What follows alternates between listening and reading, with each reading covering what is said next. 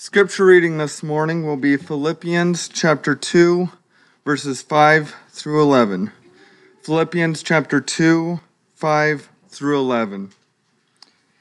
Have this attitude in yourselves, which was also in Christ Jesus, who, although he existed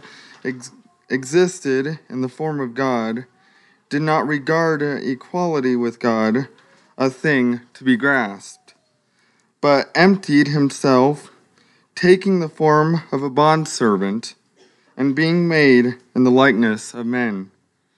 Being found in appearance as a man, he humbled himself by becoming obedient to the point of death, even death on a cross.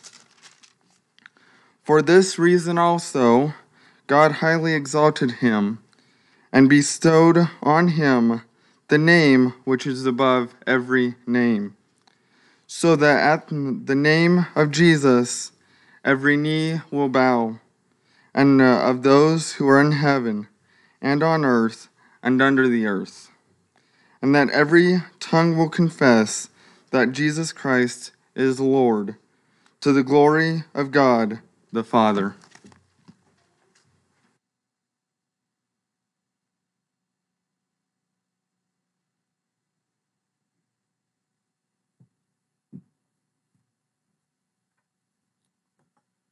Good morning.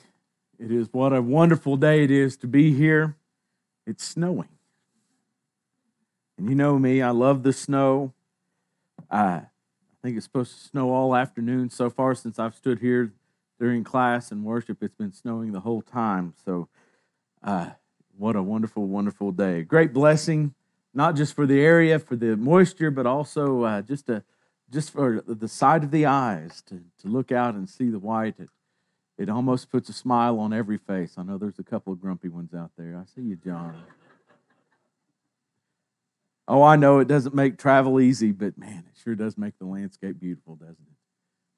We serve such a wonderful God, one who loves us and obviously cares for us. And what a privilege it is to be here this morning in worship and adoration of that God, and reminding one another and our own selves of how great He truly is and the impact that He has on our lives. And we're so thankful for that. We're thankful that you're here this morning, especially if you might be visiting with us. If you're looking for a church home, a family to identify with, someone to help you get to heaven, look no further than the Brighton Church of Christ. I want you to know that you're welcome here and you're wanted here. You're wanted here by people who love you. You may say, but you don't know me. Well, we don't have to know you personally to know that we love you spiritually. And if you're looking for something like that to help you get to heaven, then you found home. And we can just say, welcome home. Behold how good and pleasant it is when brothers dwell in unity. It is like the precious oil on the beard, oil flowing down the beard of Aaron, onto the collars of his robe. It is like the dew of Hermon, which falls on the mountains of Zion. For there the Lord has commanded the blessing, life forevermore. Psalm 133.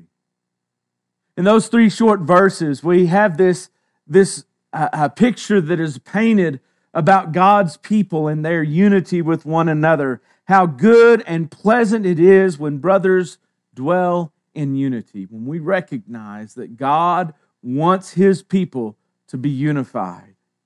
He says it is like this precious oil on the head, running down the beard, on the beard of Aaron, running down on the collar of his robe. The idea is that there's so much of this precious oil.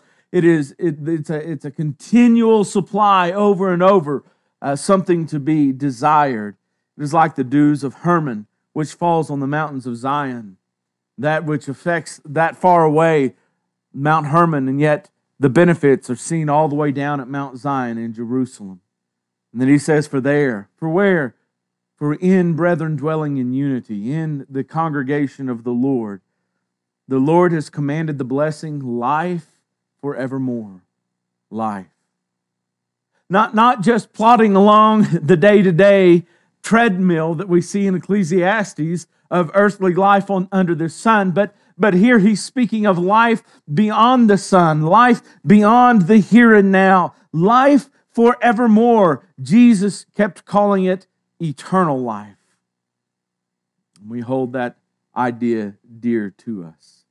Since the inception of the church, unity among Christians has been paramount for church growth, for inroads into the community to change and impact the lives of those around us, and for personal Christian strength. Think about it, how unity of the church, unity of the brothers and the sisters here, it not only grows the church, but it strengthens us as individuals.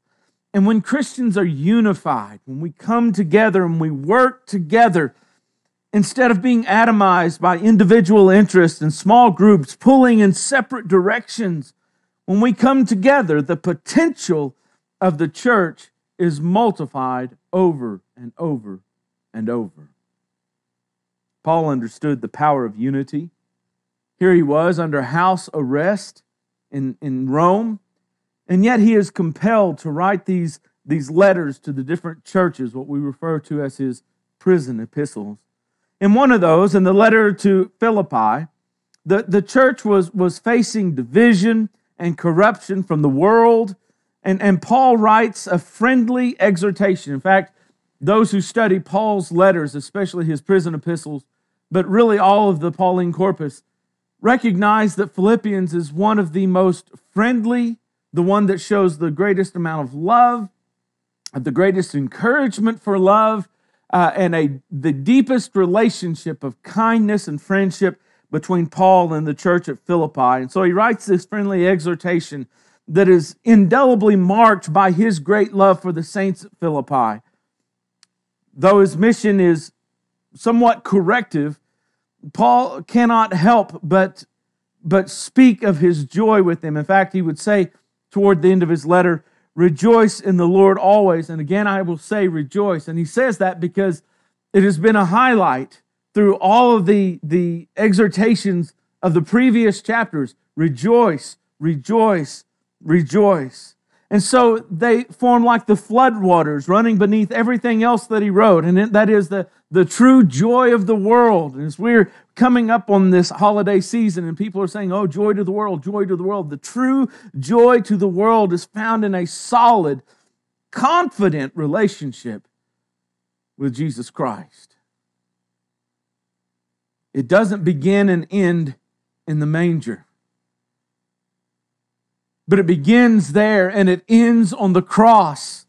And everything in between is significant to drawing us closer and closer to Christ in a deeper and deeper relationship with Him.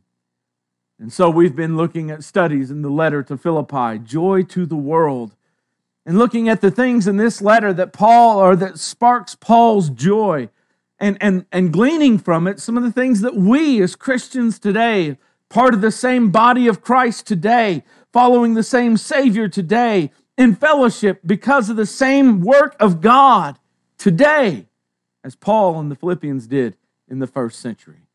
We are one. In all of these things, we are one. And if we can find what caused joy for Paul, then maybe we can find that same joy in our lives today. So we open chapter 2, and I invite you to take your Bibles and turn to Philippians chapter 2. Paul continues on a theme that he really established back in chapter 1 and verse 27, when he says, that I may hear of you that you are standing firm in one spirit, with one mind, striving side by side for the faith of the gospel. It's the idea of unity. And in fact, as the prisoner of the Lord points at the unity, he says in this context that it completes his joy. And so what we are titling this lesson is that there is the joy of unity. That when brothers and sisters dwell together, it should bring our hearts joy. It should swell us with joy. Let us rejoice in that fact. And it's reminiscent all the way back to Psalm 133, right? Behold, how good and pleasant.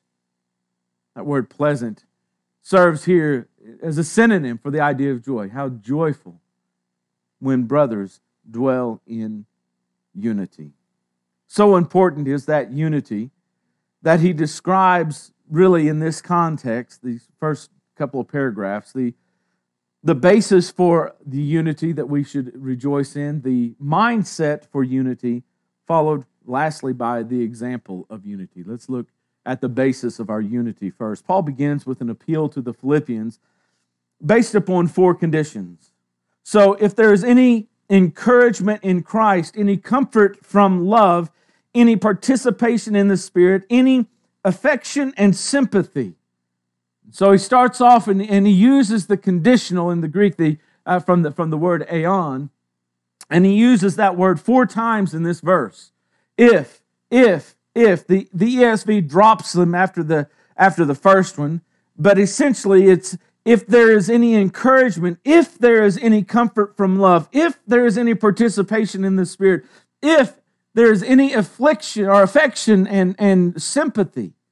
And so he uses it as a rhetorical device, which is something that we should recognize. He's building the ideas, these different clauses up on one another, and he's using it rhetorically, meaning that it's not that Paul is wondering if there is any comfort in Christ, but because Paul knows there is comfort in Christ. And so some translations pick up on that, the way he's using the conditional here, and will translate this so or therefore, since there is encouragement or comfort in Christ, since there is comfort from love, since there is fellowship or participation in the Spirit, since there is affection and sympathy. The first of the clauses connects directly to their suffering. Remember, back in chapter 1, verses 29 and 30, when he says, it has been granted to you or gifted to you that for the sake of Christ you should not only believe in Him, but also suffer for His sake. And so we saw last week how suffering for Christ was part of the gift of Christ. And we sometimes think, well, the suffering is too much. I saw a T-shirt the other day that said, whatever you are, I'm strong enough now. And it was a play on the words of, whatever doesn't kill me only makes me stronger. I'm stronger now. In other words, you sufferings, you burdens, you trials can leave me. I've had enough. I'm strong enough now. And yet here's what Paul is saying, is that it is a great blessing. It is a gift from God. In fact, the word granted here in the ESV shares the same root word as the joy and the rejoicing that Paul talks about throughout the letter of Philippians. And he's saying that this is part of the joyousness is this gift of God. And this gift is this suffering for the sake of Christ. And now he opens chapter 2 and he says, but look, it's not as if he has given you this gift of suffering and said, all right, good luck with that, have fun. But it says, therefore, since he has given you this suffering, this trial for the sake of Christ, since he has given you this, guess what he's also giving you? He's giving you comfort or encouragement to endure through the suffering. And that's the idea of this first clause.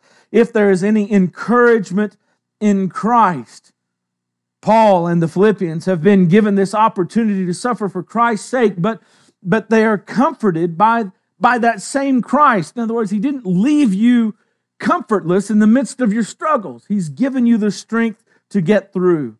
This clause is less about how we encourage one another. In some translations, the ESV is one of them, that says if there is any encouragement in Christ. And so some people have taken this and said, well, see, what he's talking about here is how we encourage one another in the church, the encouragement we share with one another. But while the word can be translated encouragement, it really carries the idea of comforting. And it's more objective than the subjective things of, let's encourage one another. It's more about how Christ comforts us in the midst of our struggles. It's like the old poem, Footprints. When the guy's looking back over his life and the footprints in the sand, and there's usually 2 sets of footprints, but But in the most difficult moments of your life, he recognizes there's just one set of footprints. And he's come to this conclusion that must mean that in his hour of trial, Jesus left him, and he begs for an explanation. He demands his explanation from Christ. And Jesus explains, "Oh, my child, it was then that I carried you."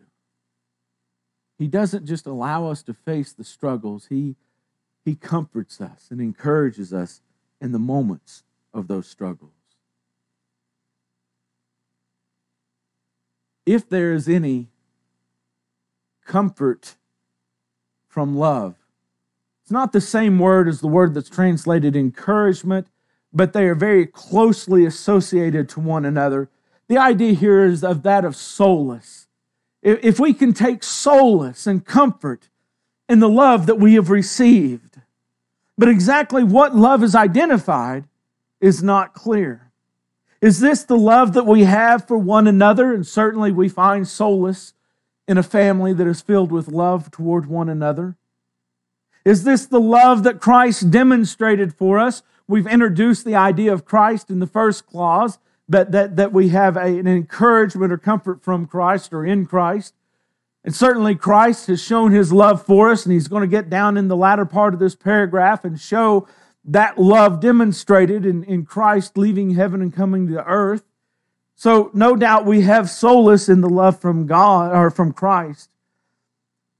Is this the love of the church toward the world, that we love those who are lost and who are dying, and that there's a solace for them in the love that we are willing to share with them? Any one of those things are right and proper. But when we come to Paul's writings, most often when he talks about love, he's speaking of love from God toward us. It's interesting. For example, based upon his usage, in Romans chapter 5 and verse 5, he says that the love of God has been poured abroad into our hearts. I love that picture. Reminds me of Vermeer's milkmaid. She's standing there at the basin and she's pouring the milk into the basin. That's what I picture. I picture God is holding the pitcher, and as He tips it forward, it's His love that is pouring out. And our hearts are this basin that is receiving everything that He can pour out. And we're starving for more. I believe Paul is looking at this love of God that is poured abroad in our heart. In fact, this verse 1 very closely follows the wording of 2 Corinthians 13 and verse 14. The grace of the Lord Jesus Christ, and the love of God, and the fellowship of the Holy Spirit be with you all. You have there this picture of the grace of Christ, much like the comforting of Christ here. You have this love of God, and over here we have this solace from love. And then back over here in 2 Corinthians, you have this fellowship of the Holy Spirit. And back over here we have the participation, or literally, probably better translation, the fellowship of the Spirit. It's the same wording, same word that is used in both contexts. And so this is the love of God that He pours into our hearts. Then the third clause, their fellowship. If there's any participation or any fellowship in the Spirit, their fellowship with one another comes through their relationship with the Holy Spirit. He is the one Spirit in which they stand firm. All the way back in chapter 1 and verse 27, only let your manner of life be worthy of the gospel of Christ, so that whether I come and see you or am absent, I may hear that you are standing firm in one Spirit. The ESV has a lowercase s here. It might be considered a lowercase s in that we'd have the same attitude, but I think, especially when you take it from Paul's perspective, it's a capital S, that we're standing firm in the one Spirit, that we are endeavoring to maintain the unity of the Spirit, Ephesians 4 and verse 3. He is the conduit through which God's love is being poured into our hearts. Back in Romans chapter 5 and verse 5, it says, through the Spirit. He is the conduit through which He is pouring it. The Spirit is the regenerating power in our hearts, Titus 3, 5 through 7. Thus in Him we have fellowship, we have partnership. And if you look at those three clauses, as he begins this basis of their unity, it has a very Trinitarian flavor to it, doesn't it? Especially if we take the love to be from the Father. You have the Christ, you have the Spirit, you have the idea of the Father. And the basis of the unity that we share is God, the fullness of the Godhead. Because of their work in our lives, we seek a closer relationship with one another. We call Him Father, and we have fellowship with others who call Him Father. Christ, we call Him brother. Hebrews 2 says He's not ashamed to call us brothers, so we call Him brother. Joint heirs with Christ, Romans 8. And we call brother all those who call Him brother. And then the final clause moves from the divine power really to our human association. Since there is affection and sympathy, while God works to bring unity, we are charged to work to maintain the unity of the Spirit, Ephesians 4 and verse 3, through affection and sympathy, through personal connection with one another. There is affection and sympathy. And then he gives us the idea of the mindset of unity in verses 2 through 4. Beginning in verse 2, he says, since these things are in place, since God's work and our work are in place, now here's what I want you to do. Complete my joy. And he speaks it in the imperative. This is of utmost importance. Complete my joy. Fulfill my joy. Bring it to its greatest fruition. It should not be taken as a self-centered desire of Paul. Now, I want you to do this for me. But rather understood as his personal joy, his utmost happiness is wrapped up in the welfare of the church. We might say, as goes the church, so goes Paul's joy. What brings us ultimate joy? Job satisfaction? Grandkids? A winning sports team?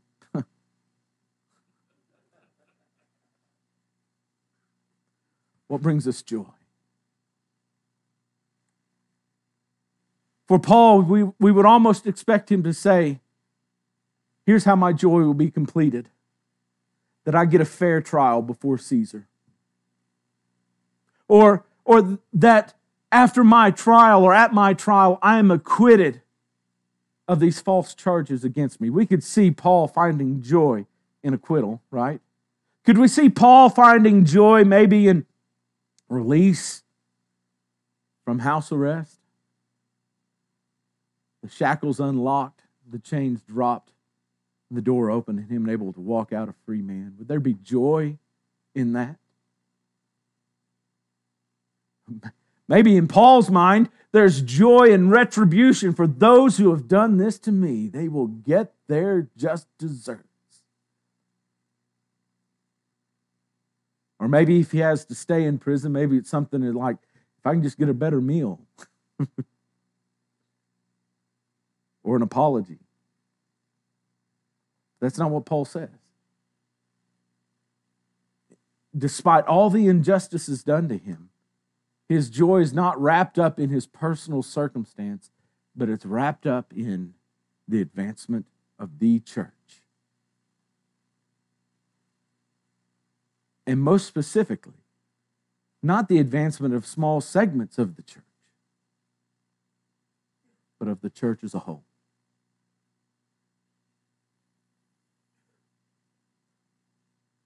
Can we say that our joy is completed when we see the church thriving? We can say those words, but if we're not actively seeking that end, what does that betray about our true joy? That it lies somewhere else. and the earthly things, the temporary things, the things that are transient, the things that will be burned up. We need to refocus our minds like Him. Well, how do we do that? How do we get this mindset of unity? There's three things that are three parts of this mindset of unity. And the first one is this concept of harmony. Notice he says, I want you to complete my joy by being of the same mind, having the same love, being in full accord and of one mind. He uses two words here. The first one is phroneo, where we get the study of phrenology.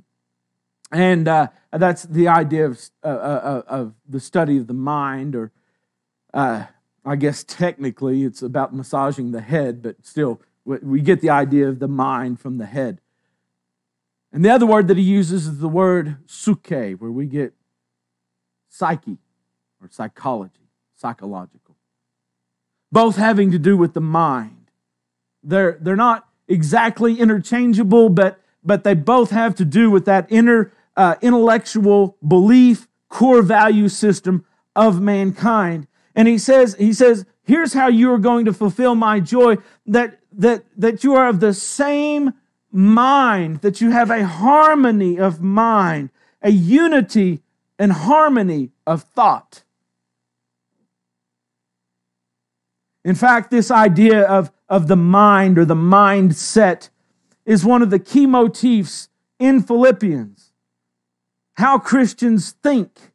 For example, in 3 and verse 15, he says, let those of us who are mature think this way.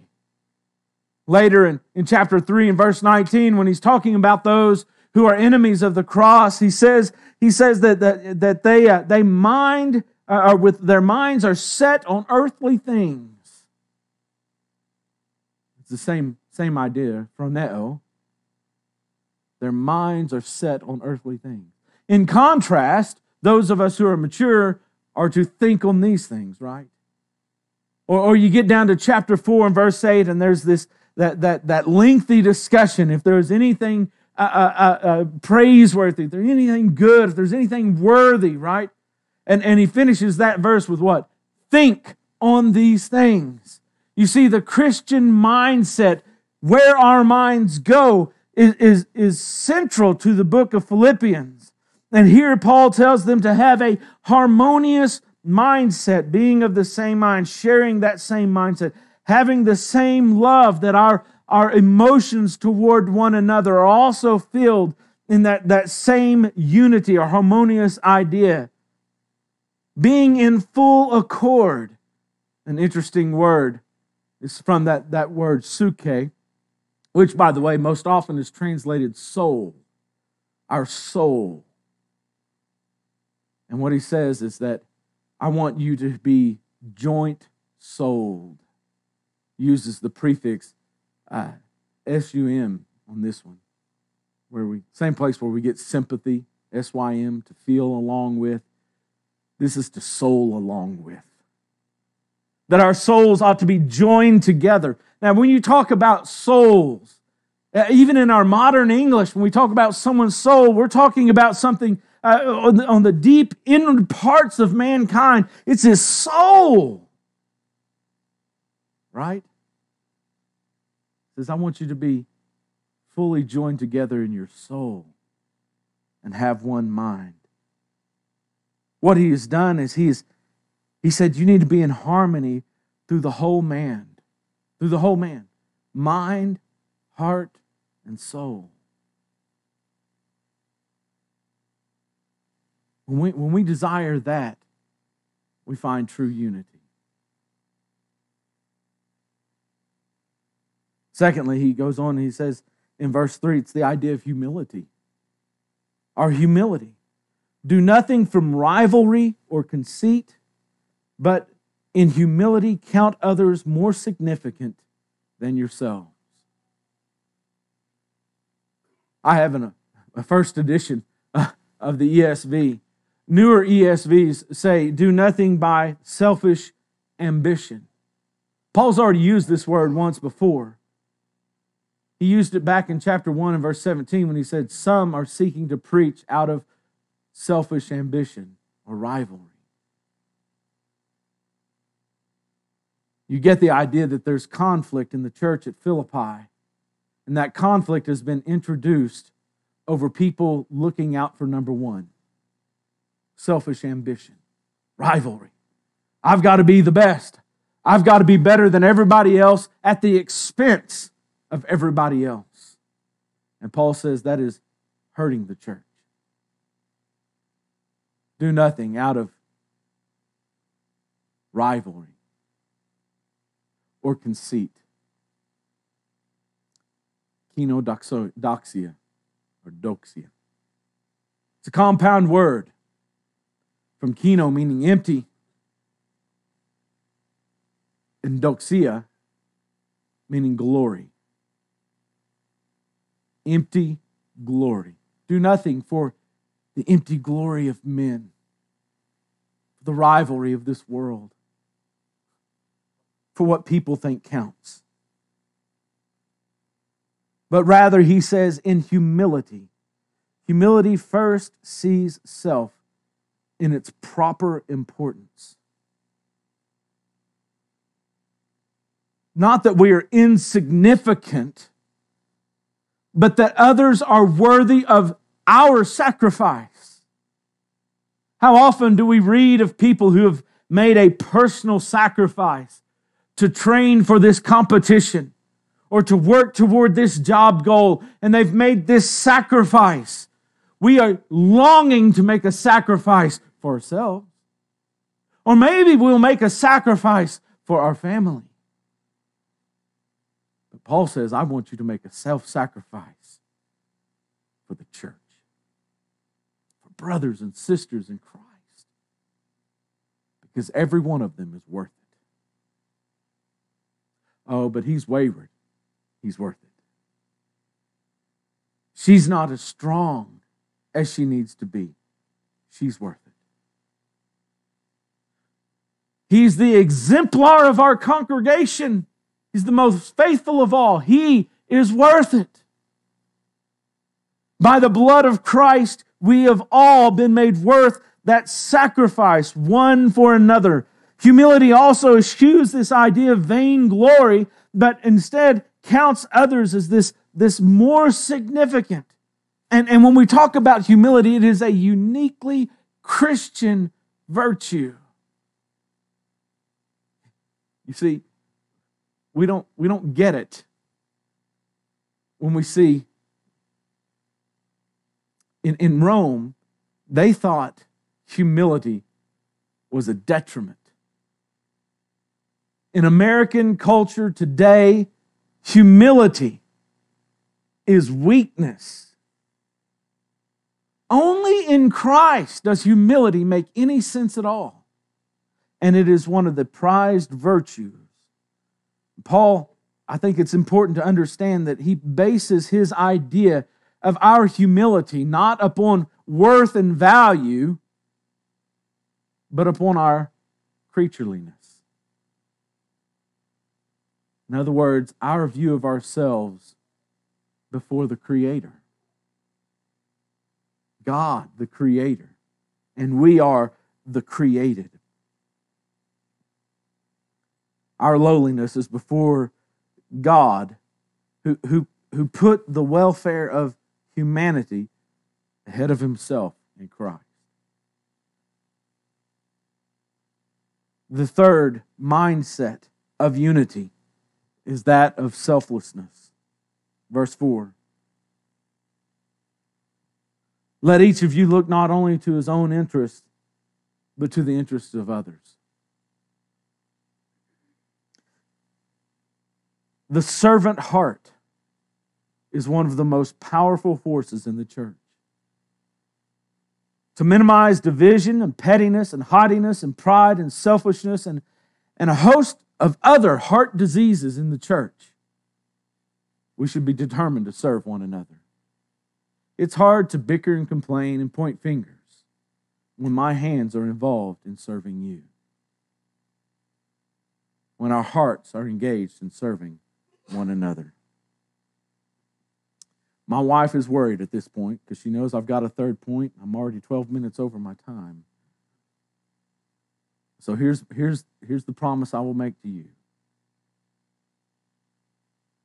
Come back tonight and we will finish this sermon. Because let me just give you the quick upshot here.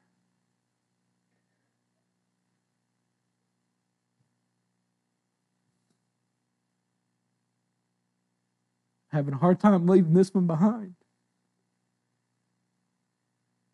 Because it is one of the most beautiful and fully developed Christological passages in the entire Bible. It tells us who we serve and what He has done. And I don't have another 45 minutes to give it justice. That's what I want to give it. That's what it deserves. So I don't want to cut it short. And I'm sorry if you can't make it back tonight. I realize that you're as heartbroken as I am. But I want you to know Him. I want you to know what He's done. And I want the excitement of that to be what draws us together as a church, every one of us.